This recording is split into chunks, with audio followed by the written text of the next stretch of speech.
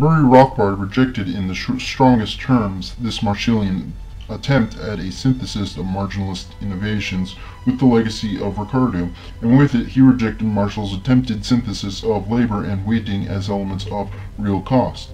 To understand why, we must start with Rothbard's distinction between the judging of actions ex ante and ex post. In judging ex ante, an actor determines which future course of action is most likely to maximize his utility.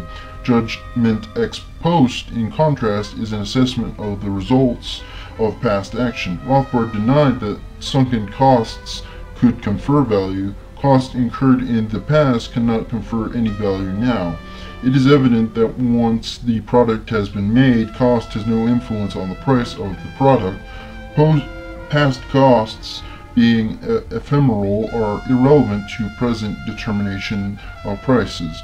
Against the doctrine of classical political economy that cost determined price, which was supposed to be the law of price determination in the long run, he argued that the truth is precisely the reverse. The price of the final product is determined by the valuations and demands of the consumers, and this price determines what the cost will be.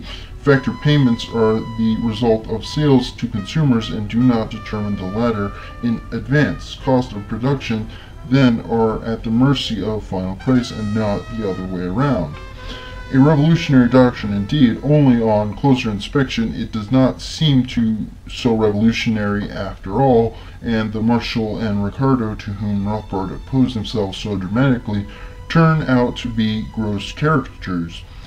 Their statement of the cost principle was nothing so crudely metaphysical as the price of the final product is determined by cost of production. Rothbard was, if anything, more charitable than von Barwick, who felt compelled to deny that there was power in any element of production to infuse value immediately or necessarily into its product. Admittedly, too, Rothbard made a half-hearted attempt at fairness in giving a slightly less cartoonish description of the Marshallian scissors. Marshall tried to rehabilitate the cost of production theory of the classicals by conceding that in the short run, in the immediate marketplace, consumers' demand rules price, but in the long run, among the important reproducible goods, cost of the production is determining. According to Marshall, both utility and money costs determine price, like blades of a scissor, but one blade is more important in short run and another in the long run. But he immediately proceeded to tear Marshall's doctrine apart, or rather a caricature of it, in this strawman version of Marshall, a modern counterpart of the scholastic realists of the Middle Ages. The long run was a phenomenon with concrete existence. Marshall's analysis suffers from a grave methodological defect, indeed from an almost hopeless methodological confusion as regards the short run and the long run. He considers the long run as actually existing as being the permanent, persistent, observable element beneath the fitful, basically unimportant flux of market value. Marshall's conception of the long run is completely fallacious and thus eliminates the whole groundwork of his theoretical structure. The long run, by its very nature, never does and never can exist.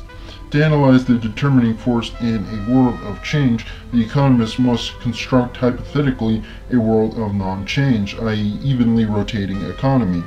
This is far different from saying the long run exists or that it is somehow more permanently or more persistently existent than the actual market data.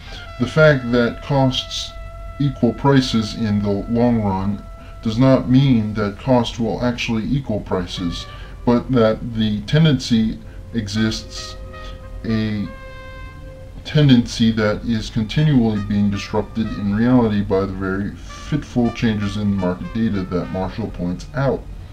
We have already seen, by the way, that Marshall's long run is not equivalent to Austrian's hypothetical world of non-change, or ERE, but rather to the Austrian's final equilibrium towards which the economy tends but never approaches. Compare Rothbard's version of Marshall to what Marshall himself said, as we have already quoted him above. But in real life, such oscillations are seldom as rhythmical as those of a stone hanging freely from a string.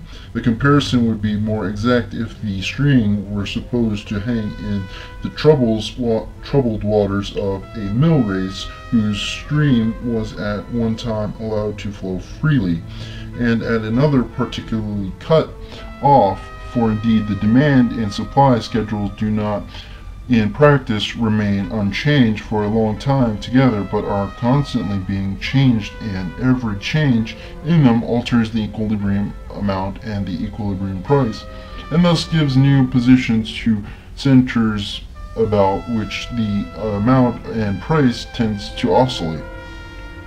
There is a constant tendency towards a position of natural equilibrium in which the supply of each of these agents, i.e. factors of production, will stand in such a relation to demand for its services as it to give to those who have provided the supply a sufficient reward for their efforts and sacrifices. If the economic conditions of the country remain stationary sufficiently long, this tendency would realize itself in such an adjustment of supply to demand that both machines and human beings would earn generally an amount that corresponds fairly with their cost of rearing and training.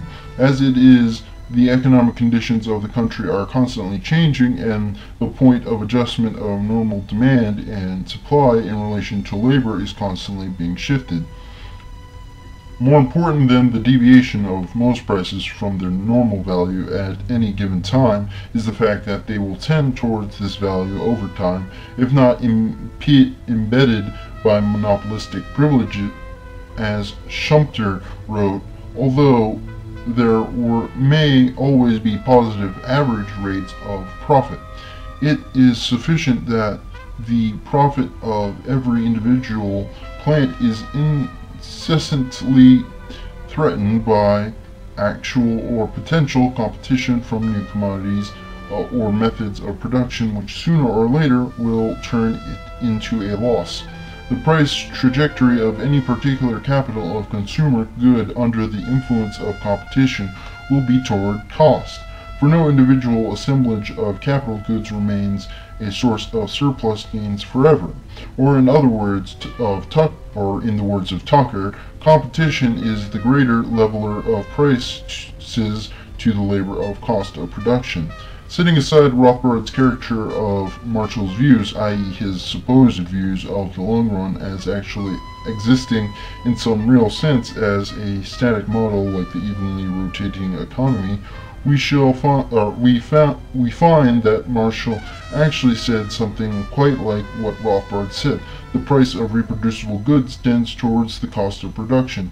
Equilibrium price and the long run, like the Austrians' final equilibrium, are not viewed in conceptual realist terms as actually existing things. Rather, they are theoretical constructs for making the real world phenomena more comprehensible. The Austrian pose of radical skepticism, when it is ideologically convenient, effectively deprives economists of the ability to make useful generalizations about observed regularities in the phenomena of the real world. The problem with Rothbard's critique of Marshall is that it could be applied with almost as much justice to Rothbard himself. For example, Rothbard admitted that cost of production could have an indirect effect on price through its effect on supply. In his discussion of the distinction between ex ante and ex post judgments, from which we quoted above, he also proclaimed it clear that the actor's ex post judgments are mainly useful to him in the weighing of his ex ante considerations for future actions, and directly after his statements quoted above that cost has no influence on the price of the product, he went on at great length. The cost to have an influence in production is not denied by anyone. However, the influence is not directly on the price, but on the amount that will be produced, or more specifically on the degree to which factors will be used. The height of costs on individual value scales then is one of the determinants of quantity of stock that will be produced. This stock, of course, later plays a role in the determination of market price. This, however, is a far cry from stating that cost either determines or is coordinate with utility in determining price. But this is almost exactly how Marshall himself explained the action of the cost principle at length in his discussion of Yevon's critique of Ricardo in Appendix 1 of Principles of Economics. Indeed, one can find many passages in the Principles of Economics in which Marshall described the action of cost on price through supply in language almost identical to that of Rothbard above. Marshall did not claim that the price of a specific present good was mystical, determined by its past cost of production. He argued rather that prices over time tended toward the cost of production through the decisions of producers as whether market prices justified future production. And the Austrians attached some very compromising qualifications to their bald statements that utility determined value and that final price determined the cost of production. Blom-Barwick in The Positive Theory wrote that value was determined by the importance of that concrete want, which is least urgent among the wants that are met from the available stocks of similar goods. Emphasis added.